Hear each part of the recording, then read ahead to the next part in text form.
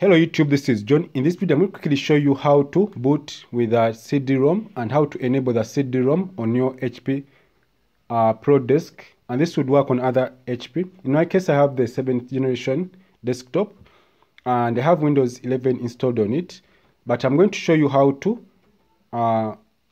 enable the CD-ROM in case you're going to use the CD-ROM, and also that USB drive, and this would cover both of them. So I'm going to show you by powering on the computer.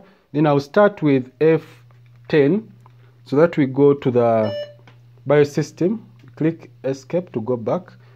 So when you reach here, you can use your mouse.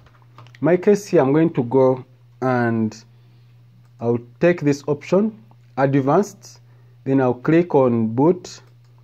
Then you enable this USB boot, storage boot, and also CD-ROM boot. And this is how you do that. So the next step, you have to go ahead and scroll down and enable this legacy boot order. You have to enable that option also. Then you go to secure boot.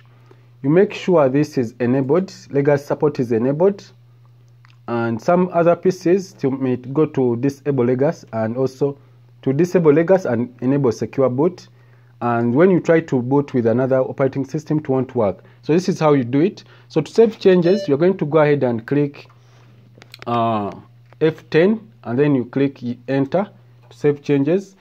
And in order to check if our Windows is going to boot, you click F9. This is going to show us our CD-ROM here. You can boot with legacy with that.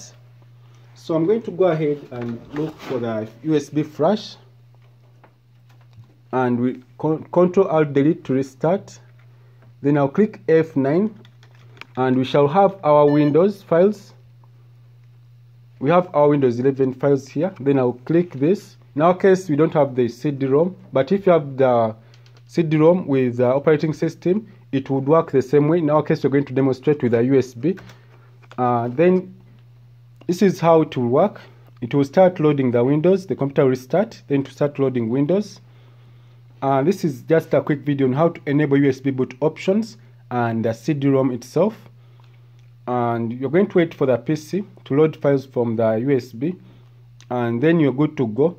So thanks for watching. If this video is helpful, please subscribe and also comment if you need any help. I have this PC with me here. I'll be able to help you out. So I'm going to stop from here, and let's wait for the blue screen. This is what we get.